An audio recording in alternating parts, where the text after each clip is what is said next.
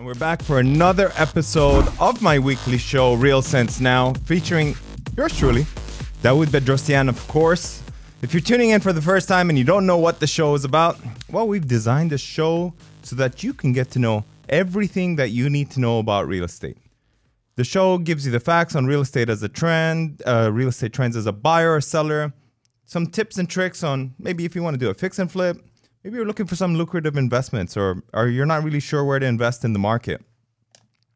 We are here to basically show you how owning real estate is the cheat code to your success, plus a whole lot more. Today's a really special episode because it kind of takes off from, the typical kind of topics or run-of-the-mill that we have. And it's been, an interesting week, an inspirational week, I should say that.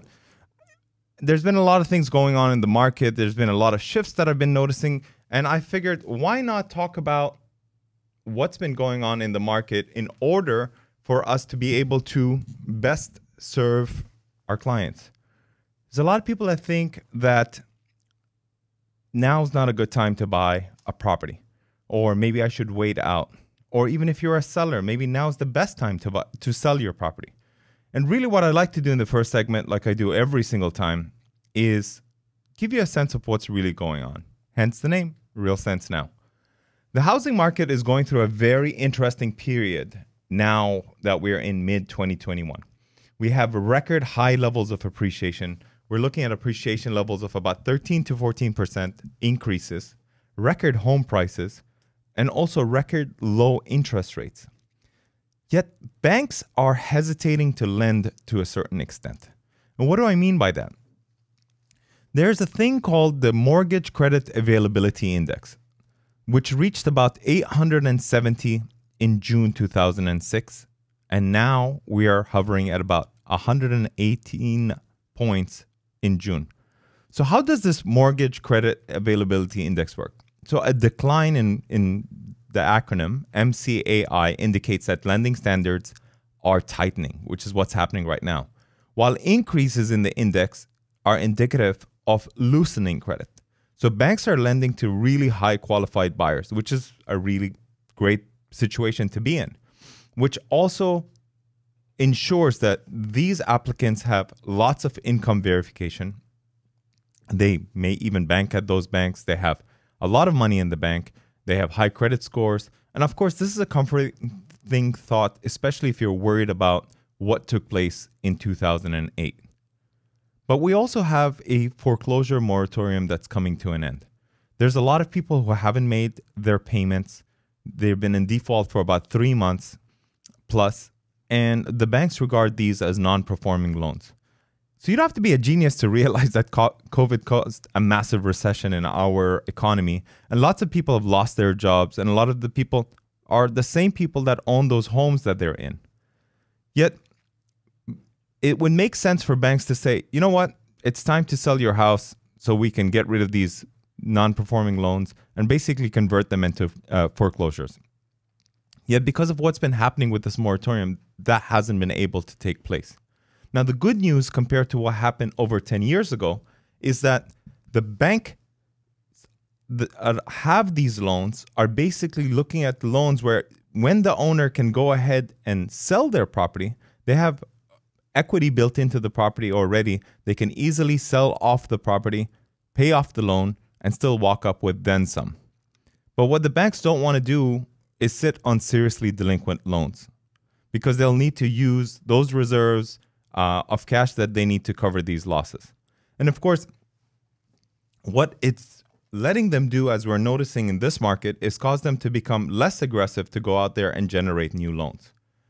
So even though the bank may perceive that the house values are increasing, because they're working with really great applicants, what's ending up happening is they have the confidence level to be able to go out there and finance these people.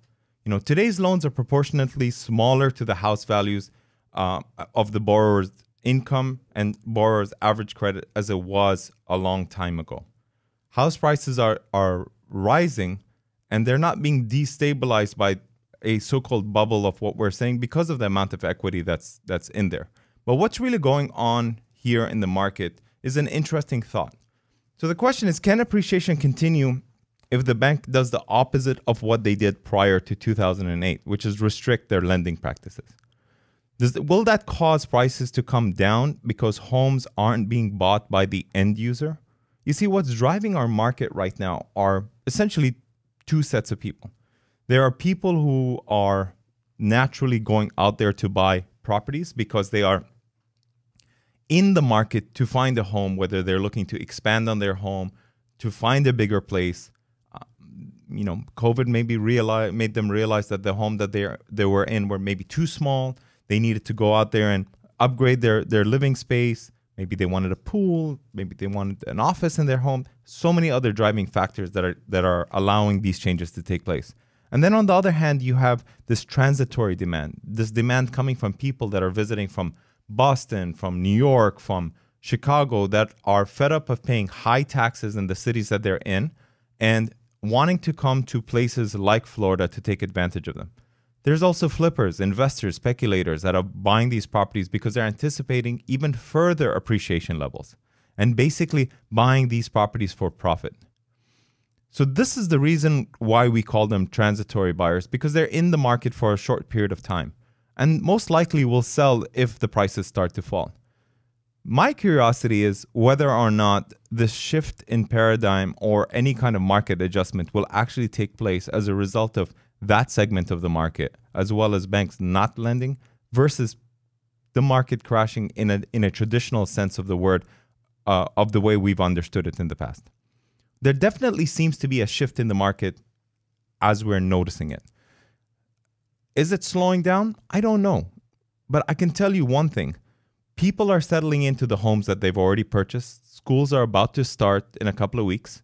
And I think people are definitely, not going and buying properties as aggressively as they were in April, May, let's call it that. So do you think August, September, when the schools, normally summer, after the rush of the summer is the end of kind of the home selling until like January of next year for the most part. Do you think we'll see that kind of drop and slow down and finally the inventory kind of picking back up when everybody settles down? I love that you brought that question up. We've been talking about this for weeks now. Yeah. And I'm beginning to feel that some of the things that we've talked about, whether you want to call them a forecast or a prediction, I don't know, are starting to come down. Are we seeing a slowdown in the market? I don't know, maybe an adjustment. But what we're really seeing is that there's still buyers going out there to go out and buy properties. But there are not 22 property offers on the same property. They may be 3 or 4 or 5. And one thing we've seen for sure is that the April inventory, which was around 2,655 homes, that's 2,655 homes, has now increased to just over 3,000 homes, about 3,100 homes in the market. But what we've seen year over year is a 42% increase in the sales and 19% increase in the median price of these homes. Definitely a great sign, right? But even though the inventory is increasing, we've only seen basically a small percentage increase, and we still have homes that only equate to about 2 weeks left of inventory in our market. So if every agent went out there and served somebody to help them buy a home, there'd be no homes in the market in just over 2 weeks, right? The days on the market that these homes are staying have been reduced. And once again, I think it's because of this transitory buyer that's purchasing these properties outright cash, which are reducing the number of days on the market. And, the National Association of Realtors basically said inventory will grow as sellers have been less hesitant to list their home as part of their personal health safety precaution. But now that more and more people are getting vaccinated, I think it's going to encourage people to list and start to show their homes. I also believe that more sellers are wanting to jump into the market to take advantage of listing their home to get top dollar in this market because they're seeing this incredible appreciation that we're talking about. Freddie Mac forecasts that mortgage rates will continue to rise through the end of the year to about 3.4% and in Q4 and rising to about 3.8% in Q4 2022. That could also be a good sign to help stabilize or correct this increase in prices that we've been seeing here. I think all in all, this is exactly why there's a shift in the market. I think some buyers have experienced what they call buyer's fatigue. They've gone out and they've put out offers on 8, 10, 12, I've heard 14. many people like that. Yeah, homes. And what they've realized is, you know what, maybe I'll just wait it out.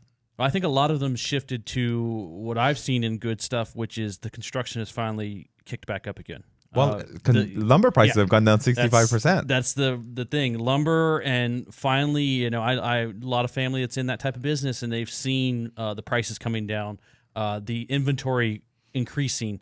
Some of that product that has been held in ports because of COVID issue is finally shipping.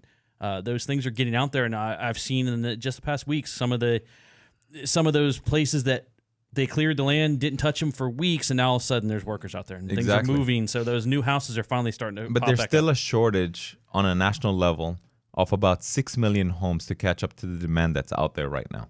So all of these trends are definitely positive trends and moving towards a direction we'd want to see it at.